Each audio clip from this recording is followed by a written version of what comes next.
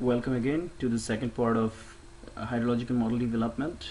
In this part we are going to focus on watershed delineation. So the window we have to locate the DEM, it's load from disk, and in the GIS data I have put one folder for DEM. So locate this. If we minimize, the DEM looks like this. I just got it from SRTM website and extract by mask. So now we have to reproject it with a unit.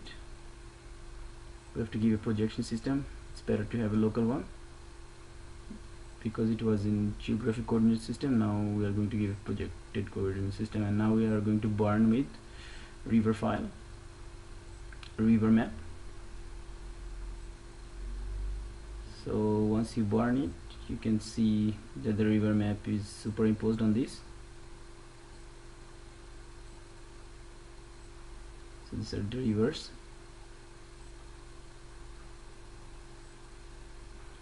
Now let's click on the flow direction and accumulation. It will give the direction of the flow. So once it is done, we can keep the default threshold value. This has a very significant influence when you go for a when we model for very small streams also. So in that case we have to put smaller number. So let's first see with the default value.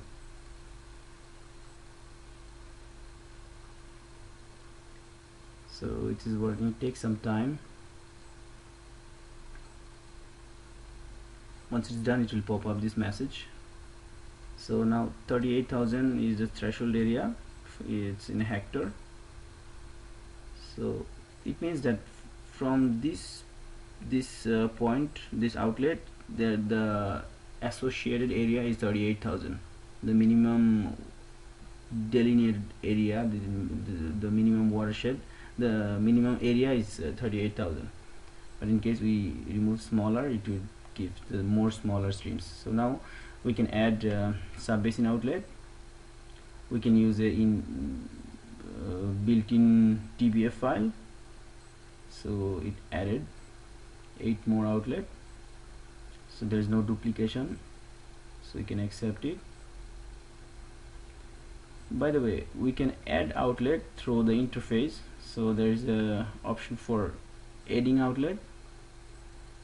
So we can add some outlet. Let's say we want to focus one more streams here, or one little streams here. So we can do it, and if yes, we can save it. And for the moment, I am not going to use because we're just making a basic model. And there are other options: inlet, outlet, and point source. We can add some point source. We can delete some outlet. There are quite a lot of flexibility. So now let's select one. In that case we have to drag and drop with the mouse and then OK. Afterward we are going to click on the green stuff, green marker. So it will give the size of the watershed, it will give the area of the watershed. In this process it takes also a bit of time based on the computer speed, the processor. So it's done. Now we can have a quick look what does it prepared for us. So here is 1, 2, 3, 4, 5 columns. So shape, area, grid code. There is not much thing here. Also it gave some kind of 17 grid code, 17 sub-basin. It's just preparing the sub-basins. Now we can go for the sub-basin parameter calculation. This is the most time consuming part. So it depends on the size of the watershed.